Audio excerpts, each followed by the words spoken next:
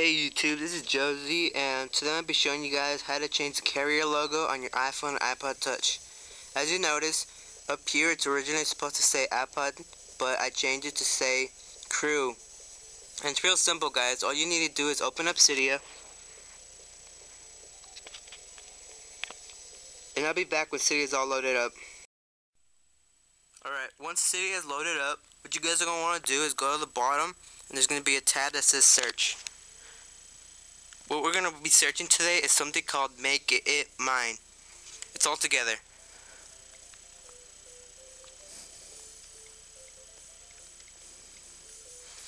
And this app, Makeitmine. So what we're going to do is click on it. And what you guys want to do is click install. But since Makeitmine's already installed on mine, it's going to say modify. But on your iPod or iPhone, it's going to say install. So what you're going to do is click install.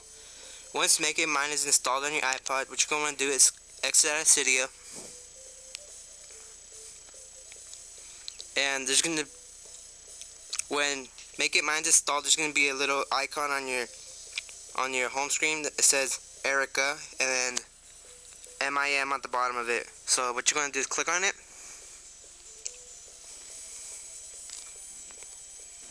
And click on the here and type in whatever you want. So let's see, we'll spell hello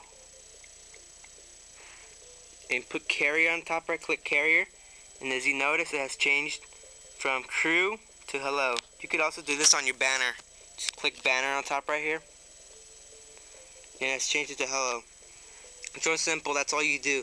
And then if you want to keep it that way, just exit out, click the home button, and it automatically keeps it like that. Well, guys, thanks for watching. I hope you enjoyed this video. Please comment, rate, subscribe. Later.